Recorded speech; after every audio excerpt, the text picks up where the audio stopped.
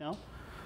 So the idea is to have a disk to cloud implementation rather than disk to tape.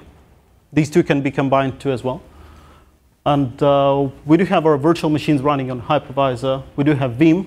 We do have StarWind VTL connected to that Veeam machine, presenting a regular tape library. And then as tapes get backed up to StarWind machine, it will have local tape storage. So it's not tape, it's just spindles, but it will have certain amount of tapes local, and then the rest of the tapes will be replicated to S3 and then destaged to Glacier down the road when they're not needed. And so is that represented as slot ranges in each tier? That's per tape, yeah. So the whole idea is to implement it in software without any additional hardware, and also make it transparent, so any backup software can work with that. It will just see it tape device, and the backup and the restore process will be completely transparent. So you just need to fetch the tape from S3, or you need to fetch the tape from Glacier, or you fetch the most recent backups from local tape storage. And it is all configurable, so you can, let's say, have the weeklies local, then the monthlies still running in S3, one of them, and everything else just dumped to Glacier to save money and space on the S3 and on the local storage. And if things go completely to hell, then I can fire up the VTL in a Windows software VTL anywhere, yeah. Catabone. Restore. And we do have 14 minutes. I can show a small demo, and there is also a possibility to do an off-camera session if you want to have one. So a couple more questions. Sure. Going back to the HCI offering, keeping in mind the roadmap as well, are there any plans to include things like containerization, specific volume drivers, like a Docker volume driver or anything of that sort? So we do have plans like that. I don't have the details. It may be Anton who has the details on Docker, if you have. Well, you know, there's a lot of talking about the containers, but when it comes to, to the real adoption, the level is not that great. So we do looking at this one, and we pretty much know what to do, and we're pretty much ready to do that. But we don't see, the point of non-return being crossed with this kind of consumer adoption. That's the point. So it might be this year, but it's not, the greatest plan. It's not where we are, strictly focusing right now. So as a HCI offering, what about the setup? Is it as automated as all the other sort of leading HCI offerings like Nutanix and vSAN or VCF and that sort of offerings, or is it just manual? How does that work, the initial setup? The initial setup is on the factory end, and the only thing customer needs to do is add machines to the domain and create a cluster on top. So it comes pre-built? Yeah, it's come pre-built and pre-configured. And also, there is a default storage configuration, so it would have the flash configured as a tier, but if customer decided, okay, I have just a few virtual machines which I want to be all on flash all the time, we also have an option to give him an all-flash LAN and then a spindle LAN. Any limitations on the cluster sizes? The technical limitation is 64 nodes, but with the way we scale out, I would rather use it with VMware, but not yet with Hyper-V, just because of the storage management part of it. Do you support multiple capacity tiers, or is it still just a single capacity tier? Well, I mean, if you had, let's say, a couple of these devices in your storage nodes and a couple of real SATA disks, something like that. It can be mixed. Yeah. Can be mixed between each other. Can intermix? Yeah, can be mixed. You can mix a physical drive, to S3. So do you support the policies that would direct data from, like the local capacity tier to, I'll call it the S3 capacity tier and things? Well, not at this point, but that's also possible. I mean, it's. So if you intermix, then it would be effectively random whether the data went to S3 or a local disk. Yeah. Got another question slightly more towards the business side of it as opposed to technical side. HCI market is quite saturated at the moment. You got big players like VxRail, Nutanix to sort of new up and coming vendors backed by big players like Hyperflex, etc., etc. Where are your key USPs? Is that in the price or is that in certain technologies? I mean, we've kind of covered a couple, but are there any specific USP from a technological or commercial point of view that makes yours better than those guys?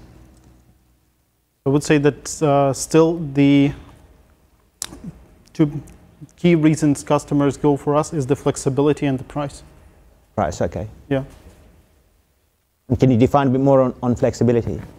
So let's say you bought Virtual SAN a while ago, and you're using it, and you grew out of your Virtual SAN environment. You contact StarWind and say, guys, I'm ready for hyper-converging my stuff. And we say, OK. And he can then reuse his StarWind license in the appliance. He can reuse his OS license, his Veeam licenses. All this stuff can be reused. So that's was a typical problem when you get into something hyper-converged. You cannot really use the old stuff you got. And we allowed reusing all of it, including the storage virtualization stack license on it. Not quite. So if you have vSphere, depends on well, yeah, it would depend. There are cases where you cannot and cases where you can. we just said by default that everything you had before, you can use it on the new hardware. As long as we know it and it's like not an ancient technology, we would support it. And then the same thing happens to customers using the hyper-converged appliance and then trying to scale it differently. So we had, as I said before, we had customers who said, OK, we start with the hyper-convergence. What happens if it doesn't work for us? And we decide to just shuffle everything and move to compute and storage. We would support it too.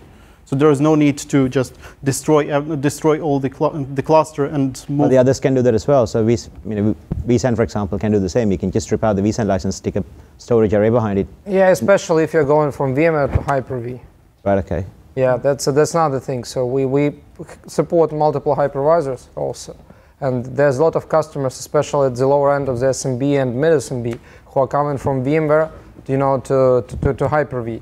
And this migration is very, very painful to them because they have replaced everything at the same time. Not only the hardware, but operating system, backup application, and all the process inside. And with us, this transition is completely painful. So it's similar to StarWind Virtual, for example, from HPE. So one of the challenges with using object storage as a disk, and I think there are a couple of them, is eventual consistency issues, and how do you deal with that? And the fact that every time you write something, you're creating another object. You're not actually modifying, read, modify, write, or anything like that. You're not using log structure on the back end of S3, whatever it looks like, right? You're just writing S3 objects. Yes. So I mean, how do you deal with the eventual consistency issue? So I do a write, sometime later it actually gets to S3, and I do a read in the interim, and it's not the data that I wrote. You have to use this one in a configuration when it's used as a disk, but there's a special, let's say, the purpose of this disk is not frequently use a tier. So it would be a bad idea to use it in a configuration where there's no spinning disk or no flash on top of it at all. But if you do kind of the spoofing, like if you put a huge amount of flash or dynamic memory in front of it, so it kind of absorbs the right pressure on it, it's okay. And also if you use it as a local call tier, which S3 essentially is, then you'll be fine. Because what we do, we are not trying to really invent something new. It's a different way to plug in the public cloud into the configuration where it's needed but it's not supported yet. Yeah. I was thinking you could actually do this for like a Mac backup disk or something like that, a SATA disk, and just plug this device in, but it's not that simple.